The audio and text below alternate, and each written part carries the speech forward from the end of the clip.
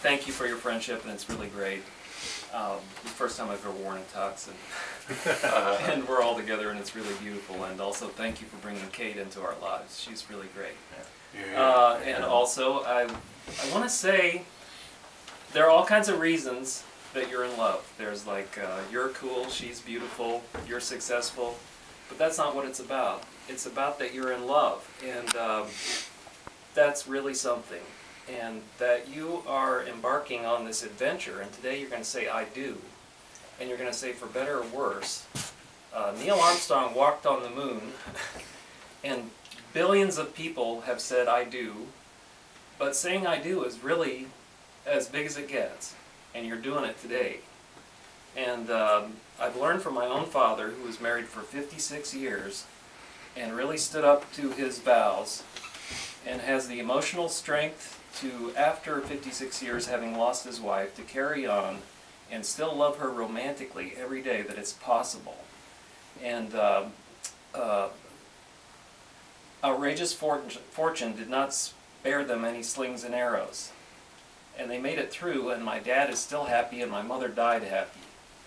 And I'm optimistic that it's not going to be challenging like that for you, because you and Cate are very different people, and you're charmed.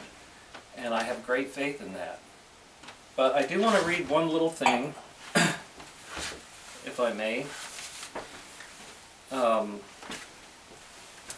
It's Paul's first letter to the Corinthians, and it's beautiful.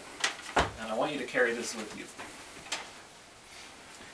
Though I speak with the tongues of men and of angels, and have not love, I am become as sounding brass or a tinkling cymbal. And though I have the gift of prophecy and understand all mysteries and all knowledge, and though I have all faith so that I could remove mountains and have not love, I am nothing. And though I bestow all my goods to feed the poor, and though I give my body to be burned and have not love, it profiteth me nothing. Love suffereth long and is kind. Love envieth not. Love vaunteth not itself, is not puffed up. Do not behave itself unseemly, seeketh not her own, is not easily provoked, thinketh no evil. Rejoiceth not in iniquity, but rejoiceth in the truth.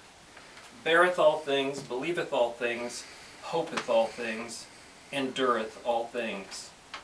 Love never faileth. But whether there be prophecies, they shall fail. Whether there be tongues, they shall cease.